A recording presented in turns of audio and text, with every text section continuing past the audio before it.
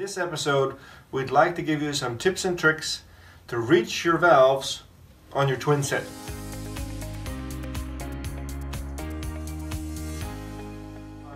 Join me and I'll explain you all the ins and outs on how to reach your valves on your twinsets.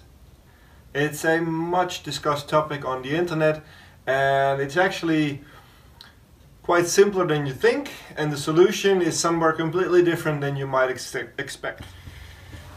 Well, here we have the famous twinset. So before we jump in, let's first talk about the configuration of a twinset.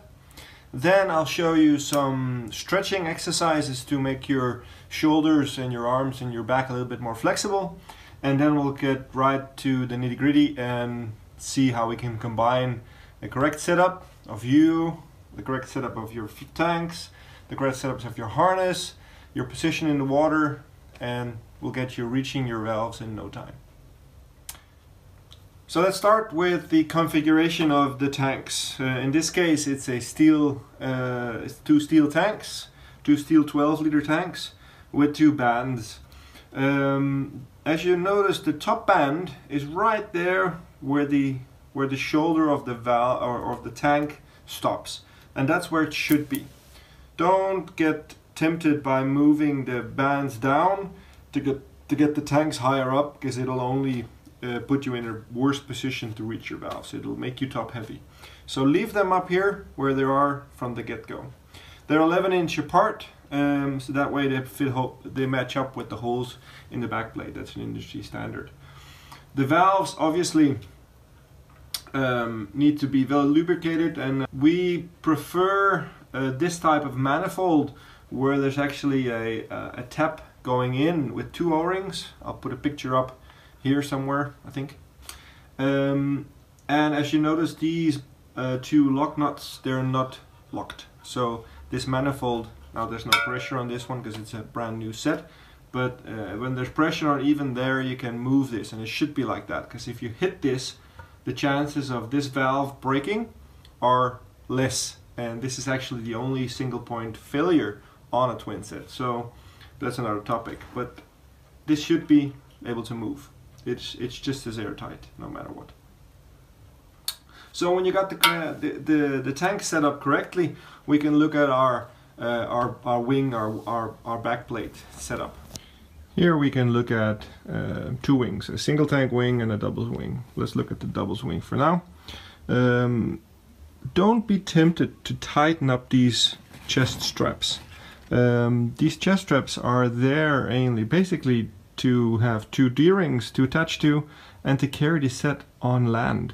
Underwater they don't really serve a purpose apart from having a place for those D-rings, of course, because there's actually supposed to be a good amount of space in your shoulder area for you to be able to put a fist in between the harness and your chest when you're just wearing a t-shirt, because that way you'll make sure you can easily get in and out of your harness setup. This is all because the stability comes from the waist strap. The waist strap in combination with the crotch strap actually gives the stability on a set. A little bit similar to a backpack when you're hiking. Regarding the crotch strap, just have that snug, especially when you're going to do a lot of scootering. When you're going to use some scooters, you're going to have to be sure that it's nice and snug and it doesn't allow for much movement there. And also when the whole setup is correct and configured correct, there's no need to open up some buckle and move the set up or something like that. You'll need to be able to reach your valves without undoing your equipment. Right, some stretching exercises to get your shoulders a little bit more flexible. A very good exercise to do is first make sure you can reach your elbow like this. Keep your back as straight as possible and just pull with your left hand, in this case your right shoulder, until you can feel, and you can just stretch out the side of your body. Point your elbow all the way to the ceiling as far as you can. Look up as far as you can. You can feel it stretching here. Go like this. You count to 10. 1, 2, 10. And you easily let go. Release, give it a shake, and then do the other one. So that's a very good question, a very good exercise. Another one is do the same thing, but across your chest. Now, it's not an exercise to make sure you can reach the furthest back. It's an exercise to stretch this out here. So keep your shoulders as straight as possible, pull it out, and just until there's tension, keep it there for 10 seconds and slowly release. Then another exercise. Place your hand when you're standing like this at roughly 90 degrees, and then slowly walk back until you can feel again the stretching here underneath your arm, and you can feel a little bit in your chest. There we go. Then another one. Grab your hands behind your back and just push your chest out as far as you can and try to lift your hands up as far as you can.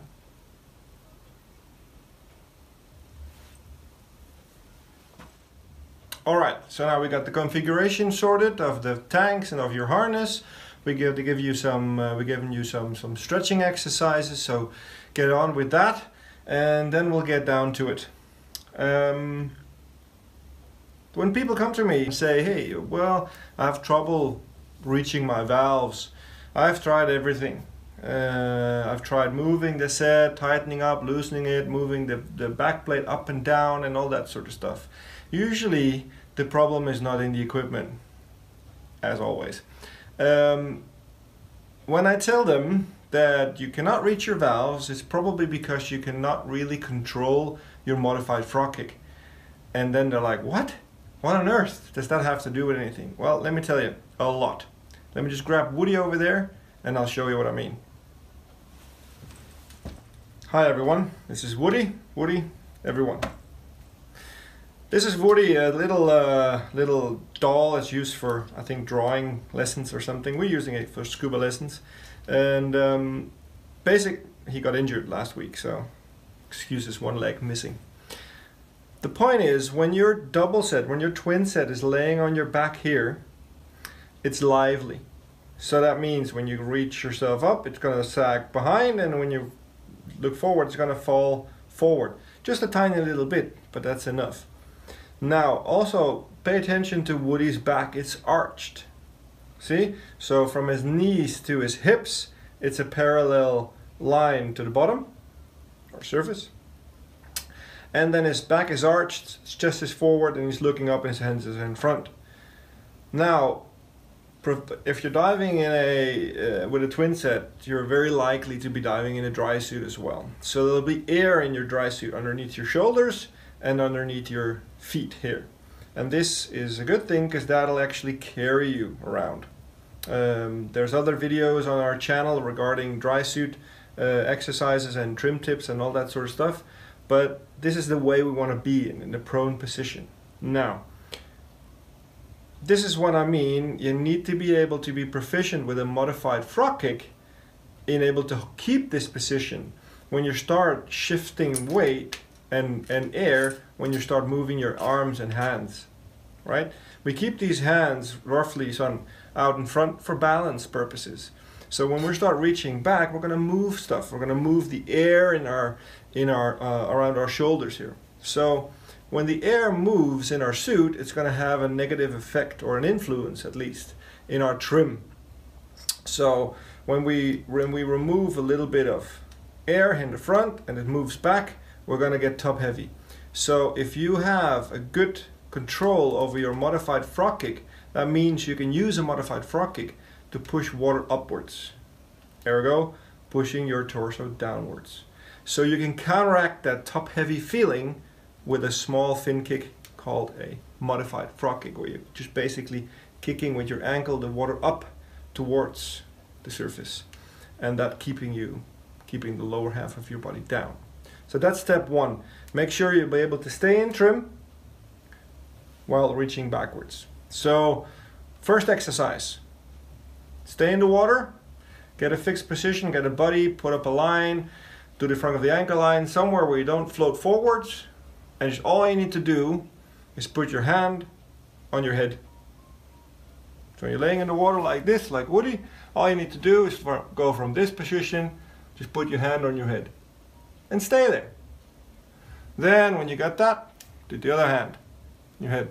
Then when you got that, just see if you can just reach as far back as you can. Just don't worry about reaching the valves. It's all about the reaction of your body when you're moving your limbs underwater. So stay in the same position, focus on the same position, just move your hand as far back as you can. Don't worry about reaching the valves, don't reach for them, just stick your hand as far back as you can.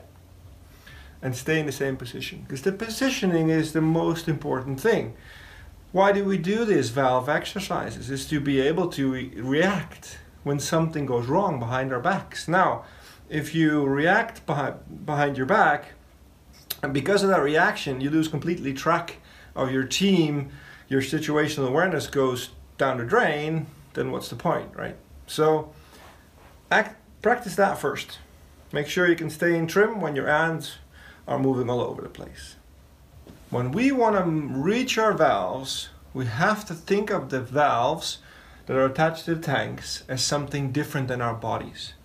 What do we do when we want to scratch our back? If I want to reach something that's on my back, I scratch forward and I scratch on my back, right? I'll just pull my shoulders up because that way I can get further down my back. And that's because it's me.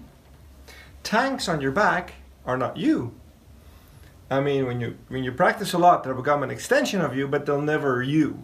So we have to think in a little bit different way. We don't need to reach by scrunching forward, because actually what we're doing is we're moving the tanks further back. So that's tip number 2. Let's look at the tanks as something different from our bodies. And I'll show you with a rod, a pin or something, if I can find something.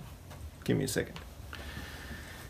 Here we go. Now I'm not trying to imitate Conan the Barbarian. I just want to get something to illustrate a straight line that's attached to my back, but it's not part of my back. So look at this straight line. That's in the position where a double set would be, right? So if I want to reach the tanks, but I think my logistics of reaching something on my back that's attached to my back with me underwater, I'll make this motion. I'll crouch down and try to reach back. But look at my hand. If I stay in here, this is really the furthest I can get. I cannot reach no matter what I do. I have to stay like Woody, stay with your chest up, looking up, and now all of a sudden it's right here. I don't even have to reach all the way back. I can just touch it, because I need to arch my back and chest forward.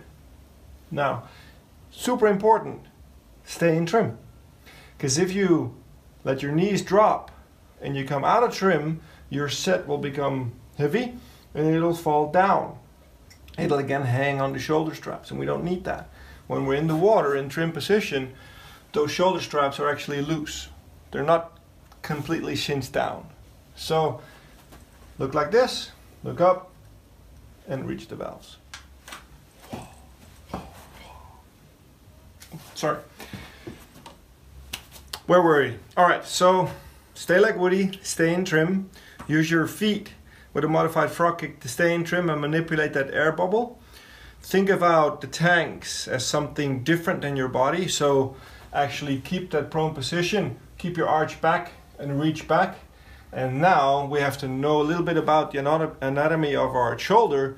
Our shoulder is better capable to move backwards if we keep our elbow pointing forwards. So if I make this motion with my elbow forwards, I can reach further back. If I, as I see a lot of people do, trying to reach like this, you're locking your shoulder up here. So don't move like this, but keep your elbow in front and you can reach much further back. So to recap, get your setup correct. Don't be too tight on your harness. When you get in the water, make sure everything is in place. And when you reach back towards your valves, make sure you think of the tanks as something different than your body. So they're behind you. Stretch out, stay in trim. Keep your elbow pointing forward. It'll help you with your shoulder. And now for a last little tip of the day. We get dressed up, we're running around in our undergarments, and when it's like here in Denmark, it's quite cold here in the winter time, so there's a lot of undergarments and it fills up underneath, right? So what happens is when you're rocking around in your undergarment and your dry suit, the undergarment is going to slowly sag a little bit down. Now, then what happens, you walk into the water, right? And your suit goes to you.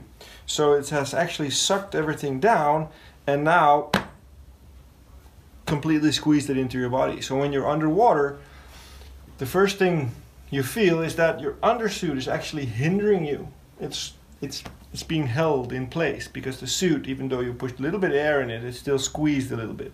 So what you want to do, especially when wearing thick underwear, is get underwater, get in trim. You can feel the suit is squeezed. Stretch out your arm as far as it'll go. You can actually feel the undersuit and then add a little bit of air.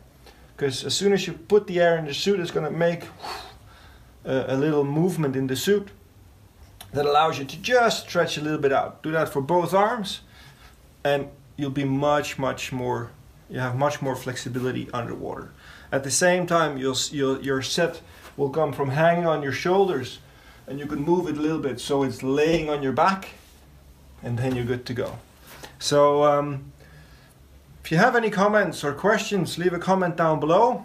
Send us an email with your questions if you want. If you have any other tips about how you manage to reach your valves, don't be shy to share it underneath as well. And if you haven't already, give a thumbs up to this video or subscribe to our YouTube channel for more content. Have a nice day out there and keep stretching. You can also obviously talk to us about side mount and be rid with that valve mumbo jumbo.